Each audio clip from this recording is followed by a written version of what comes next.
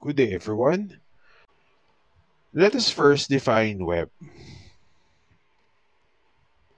The web, or also known as the World Wide Web, is a subset of the internet that consists of pages that can be accessed using a web browser.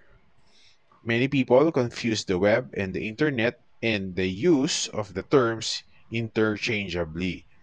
However, the term internet actually refers to the global network of servers that enables information sharing via the web. Web 1.0.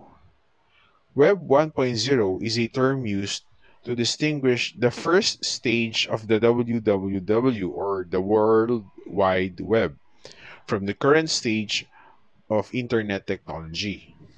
At the beginning of the Web 1.0, there were first very few web content creators. Second, WWW, or read only web, since there was no user interaction. Next, web pages are static.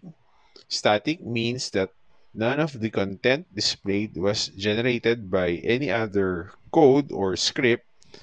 Now, static pages do not change unless the creator manually modifies the file and appear the same to all visitors. Lastly, feedback mechanism was through private email, and direct comment was not available. Next is Web 2.0. In 2004, the term Web 2.0 was first used. It was the birth of social media platforms such as Twitter, Facebook, and YouTube.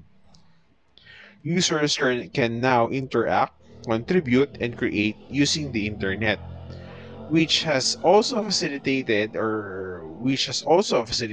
the spread of various types of information over the internet. Now, the internet evolved into a tool for communicating with people virtually. Web pages are now created using the web programming language such as PHP, Python, Ruby, and Perl. It became easier to share videos, photos, stories, and opinions. Now, Web 2.0 was the introduction of the term read write web.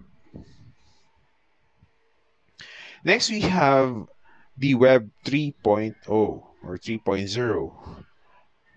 Now, Web 3.0 is also known as semantic web or data driven web content and response by web experts. Web services, such as programs that can interact with a website to search for what a person is looking for, are created in addition to what Web 2.0 and Web 1.0 can do. Now, Web 3.0 evolved into an improved version of Web 1.0 and Web 2.0. Now, to summarize, Web 1.0 is only capable of viewing websites, while Web 2.0 enables users' participation, collaboration, interaction, content creation, and virtual community involvement. Because of all the information, user generated content, and contributions from people who use the web, Web 3.0 is the next development on the web. Web 3.0 transforms user created and contributed web content into useful information as needed by the user.